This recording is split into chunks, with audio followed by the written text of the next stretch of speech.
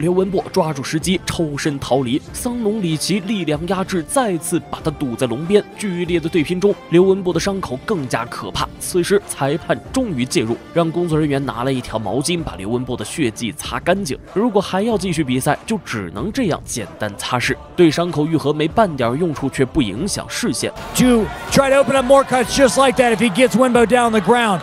His superior ground game is what he's going to use to take advantage of that. Well, I expect Shannon Ritz to try and get it back. 比赛很快继续进行，刘文擘上前铁拳出击，桑农里奇再次下前抱摔，刘文擘第二次被对手带入地面，再次落入了对手的掌中。Down to the judo trip. I think Shannon Ritz is the one who's won the mind games as well as the fight so far. Wenbo strips back to the guard. He's maintaining head control. 桑农里奇的拳头蓄势待发，狠狠砸在刘文擘的头部，是要在中国人身上再打出一道伤口。What do you think of the cut, David, in a bad position? Well, it depends. I mean, if he stays on his back, the blood, and it continues to bleed, the blood will run into his eye and inhibit his vision. Here he is getting off his back. He's got his back on the cage now, which is better than his back on the wall, on the ground. But Shannon is looking to take the back at this point. Wenbo should keep his back on the cage. He does not. And Shannon's on his back now, looking to maintain. Look for Shannon to look to. 刘文擘一招扣对手的手臂，使出雄狮翻滚，彻底逆转战局。刘文擘终于有了输出空间，一拳一拳狠狠砸下。刘文擘顶着一头的血也不在乎，狂暴砸击这个美国人。他要让老外知道，中国人不是好惹的，不拼技术，直接打命。And he stopped the fight. Incredible! How did this happen?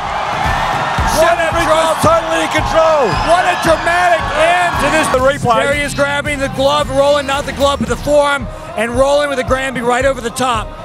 From there, Shannon was turtled, was not able to get back. Wenbo is a very large man, and all that pressure on top. Shannon's still a little bit shaky as he's standing back up. And he puts his hands up and thanks the crowd.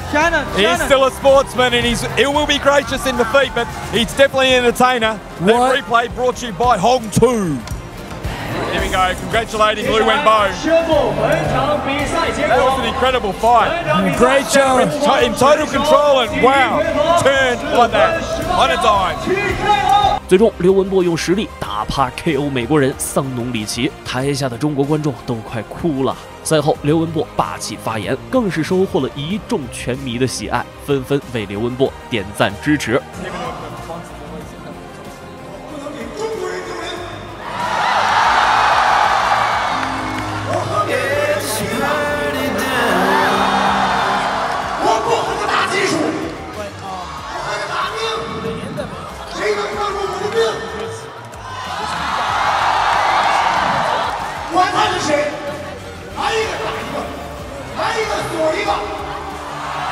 视频到此就结束了，喜欢拳击的老少爷们们记得点赞加关注，谢谢大家的观看，再会。